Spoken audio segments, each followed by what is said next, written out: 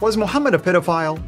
Modern Muslim scholars would say no, but the most trusted reference manual on mental disorders, the DSM-5, says he was. We'll give you the detailed diagnosis.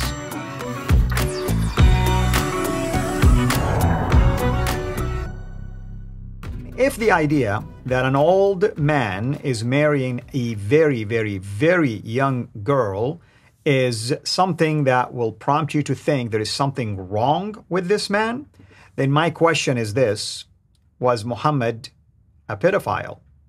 David, what say you? Oh, yes. So we can end the video there if you want. I'll give you the answer. Yes, but this is actually, interestingly, people think I'm super mean. You can go back to articles and so on and talks I gave from like 10 or 12 years ago, where I was actually telling Christians that we shouldn't call Muhammad a pedophile, because even though there's a common usage of the term where we say, you know, hey, he's attracted to little girls or something like that, he's a pedophile, or something like that, there's a specific psychological definition for the term pedophile. And I had seen psychologists who defined pedophile as someone who is exclusively attracted to prepubescent children.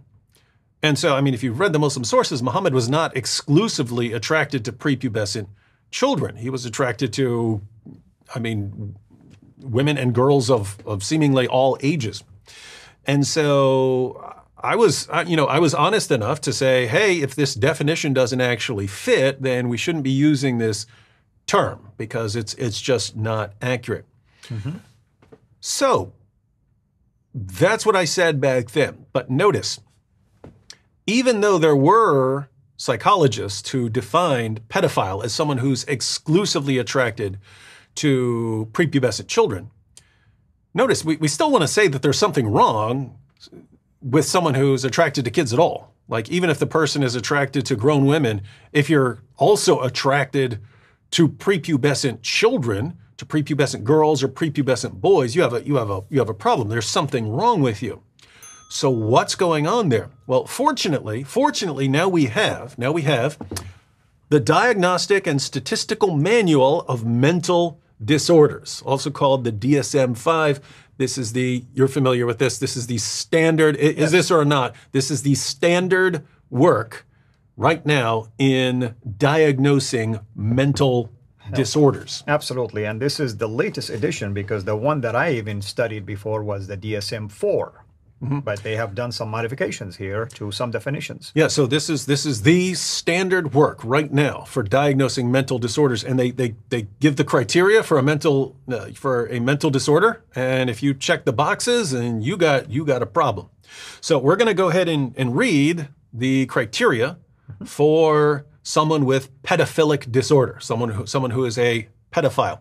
But before we do, let's just recap the Muslim sources saying that Muhammad was sexually active with a prepubescent girl. So let's go back to these. In a previous video, we read Sahih al-Bukhari 6130, narrated Aisha, I used to play with dolls in the presence of the Prophet, and my girlfriends also used to play with me. When Allah's messenger used to enter my dwelling place, they used to hide themselves, but the Prophet would call them to join and play with me. So Aisha and her friends are playing with dolls in Muhammad's presence. Any Muslim who's reading that would wonder immediately why she was allowed to play with dolls when dolls are images and images are forbidden. But we have the solution right here. The playing with dolls and similar images is forbidden, but it was allowed for Aisha at that time as she was a little girl, not yet reached the age of puberty. So she was a little girl, hadn't reached puberty. Let's read another passage from Sahih Muslim. Sahih Muslim 33:11, Aisha reported that Allah's apostle married her when she was 7 years old, and she was taken to his house as a bride when she was 9, and her dolls were with her. And when he, the Holy Prophet, died, she was 18 years old. Why was she allowed to play with dolls? As we've seen, dolls are images, but it was still allowed if you hadn't reached puberty. You hadn't reached the age of moral accountability, so they let children play with dolls. And as we've seen also in Sahih al-Bukhari, number 5153, he ties it all together with what the Quran says. But notice the chapter heading, giving one's young children in marriage is permissible. So this is talking about giving children, and we're recapping this for a reason. We're about to read the definition of someone with pedophilic disorder. Giving one's young children in marriage is permissible by virtue of the statement of Allah. And for those who have no monthly courses, i.e. they are still immature, so this is talking about sex with girls who have no monthly course. They don't have a monthly menstrual cycle. And it's talking about divorcing them after having sex with them. And it says that the iddah, the waiting period for the girl, so the waiting period before she can get married again after her husband divorces her, the girl before puberty. So this is clearly and indisputably talking about prepubescent girls, girls who haven't reached the age of puberty. So you marry a girl, divorce her, then she has to wait 3 months before she can marry another guy, all before she's reached the age of puberty. She can be married multiple times, all before she's reached puberty. And the quotation they give to illustrate this is about Muhammad and Aisha. So Muhammad and Aisha are supposedly examples of marrying and having sex with a prepubescent girl. So narrated Aisha that the Prophet wrote the marriage contract with her when she was 6 years old, and he consummated his marriage when she was 9 years old, and then she remained with him for 9 years, i.e. till his death. So we've got multiple layers of issues here. So in order to get away from this issue, Muslims will say, she wasn't 9, she was older. We've seen, no, that doesn't work. She was 9. Then they'll say, but she had reached puberty. No problem there. She hadn't reached puberty. But then they'll say, well, yeah, it doesn't mean he was a pedophile. Well, let's go ahead and read the definition. Pedophilic disorder, according to the DSM-5. Here are the criteria. A, over a period of at least 6 months, recurrent, intense, sexually arousing fantasies, sexual urges, or behaviors involving sexual activity with a prepubescent child or children, generally age 13 years or younger. So it says, if you're having sexual activity with a prepubescent child or children, age 13 or younger. So that's a check for Muhammad. A check, and also he was much longer than 6 months. At least it says she was 6, consummated 9. He has 3 years to think about it. And so notice it's all the way up until 13. So yeah, he really just crushes that one. B, the individual has acted on these sexual urges, or the sexual urges or fantasies cause marked distress or interpersonal difficulty. Doesn't seem to cause him distress, but the first part of that, the individual has acted on these sexual urges. He certainly has. And C, the individual is at least 16 years old and at least 5 years older than the child or children in criterion A. So you have to, so in other words, they're not talking about a 13-year-old who's attracted to a 12-year-old or something like that. They're talking about someone who's an adult who's attracted to a little girl or a little boy. So Muhammad was in his 50s.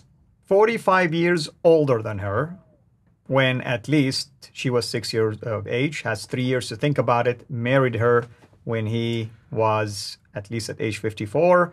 So he was basically, that's a 45 years difference between the two. So here you have to be at least 5 years older. He was 45 years older. So he's just crushing. He's just crushing these diagnostic criteria. But then after, and those are the criteria. So you have pedophilic disorder if you meet these criteria. So according to the DSM-5, Muhammad had pedophilic disorder, i.e. he is a pedophile. But then they say you're supposed to, as a psychologist diagnosing this disorder, you're supposed to specify, because there are different types of the disorder. You're supposed to specify whether it's exclusive type, that's someone who's attracted only to children, or non-exclusive type. So you're attracted to children and non-children. And then you specify whether it's attracted to males or attracted to females or attracted to both. And you can specify if it's incestuous. Some people are attracted to their own children or their own young relatives. So notice what we would say based on the DSM-5. This is the latest, most up-to-date, authoritative source on diagnosing mental health disorders. We would say that Muhammad has non-exclusive type pedophilic disorder, Right. and that he is, according to the DSM-5, a pedophile. So the answer, according to psychology, is yes, he's a pedophile. What are the chances we're going to hear that this DSM-5 is corrupt? Yes, they're going to wage jihad on psychology. And now the sales of the DSM-5 just skyrocketed, so we do our part. Well, thank you, brother. I mean, it can't get any clearer than this, and I hope everyone is tracking with us. And if any of you are in the field of psychology or mental health, please feel free to comment and let us know if we misrepresented anything in here. And disregard the idea of Muhammad, just talk about it. Generically speaking, is there anything that David just mentioned written in that reference book that is misrepresented or misquoted, or it doesn't apply in this case? To the rest of you, well, I pray that you will never deal with an issue like this, especially for you young women. You don't have to deal with issues like this, I hope, because indeed, if you are disturbed, I agree with you. It is absolutely disturbing, especially coming from someone who is considered to be the model for mankind. If this is the model for mankind, well, maybe we have picked the wrong model to follow. Jesus is the answer, and I hope you come to him. Thank you so much for following us. We are not done yet. There is more to come. This is Al-Fadi.